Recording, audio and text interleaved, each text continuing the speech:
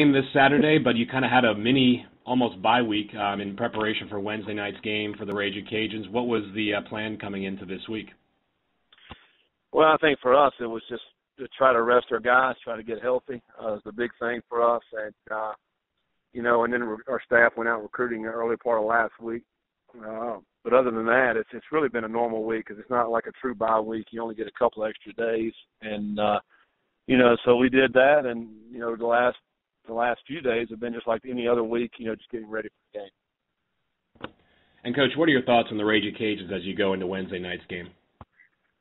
Well, first of all, we got a lot of respect for Lafayette and what they do and how their program is. When we first came in the league, that was a team that we had obviously looked at and said, hey, we want to be like those guys. I mean, they're consistent, every year winners, and that's one of the things that we gauged our program on. And that's definitely a lot of respect. And then we feel like defensively they've been outstanding against the run. I mean, we're obviously trying to run the football, so that's going to be a tough test for us to see if we're able to run the ball against their defense. And I think they're a team that very easily could be sitting here at 4-1 right now. I mean, the last 2 weeks, both games have gone into overtime, and not just one overtime, several overtimes. And so they're a team very capable of being sitting there at 4-1. So we know what we're running up against, what kind of team they're going to be. So we obviously need to play our best ball.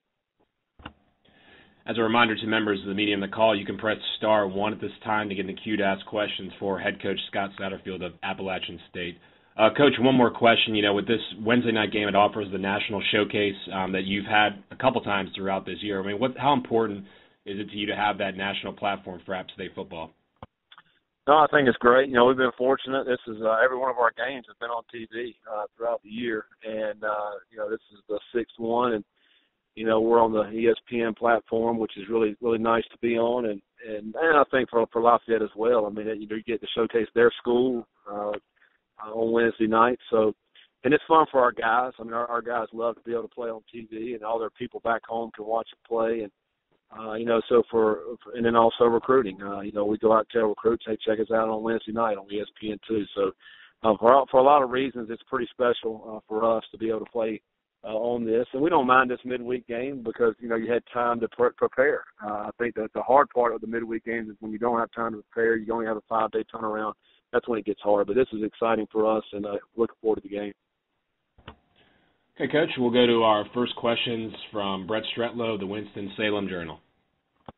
Hey, Scott, if you can oblige our weekly How is Marcus Cox doing question, if he's been able to do anything or just whatever update you can give on his status. On Marcus? Is that who you asked about? Yeah. He's getting better.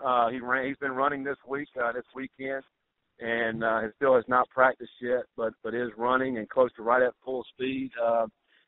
So he's very, very close, and whether or not he plays or not still remains to be seen. But he is very, very close. I mean, it's 100% that he'll play an Idaho game, which is our next game.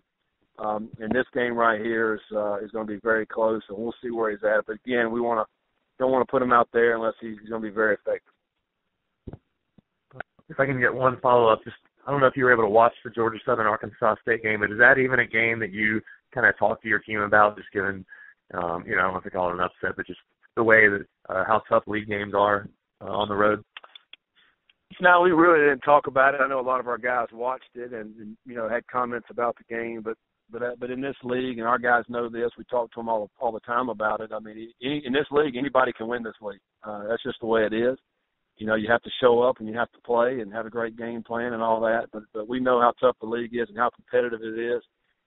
So you better be ready to play every week. The team, if you're not ready to play, then you're going to get beat. You may get embarrassed. And so those are the things we've talked to our guys about for really the last few years. And so we know we have to play our best game when we head to Louisiana. Thank you.